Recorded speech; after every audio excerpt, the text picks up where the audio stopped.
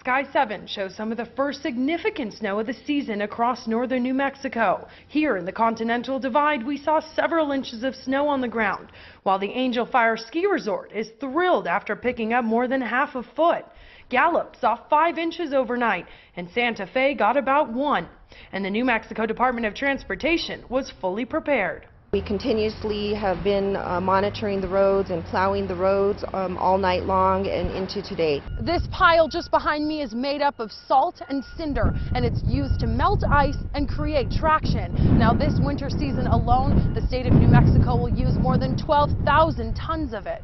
The city of Santa Fe got together with local agencies to prepare for what could be a very busy season. We have been hearing that we are going to get a really hard winter this year. The DOT says it's ready to roll with more than 250 plows working statewide. We prepare for the worst storm every year. We never know what we're going to be hit with. With slick roads creating dangerous driving conditions, the DOT wants to remind people to be safe.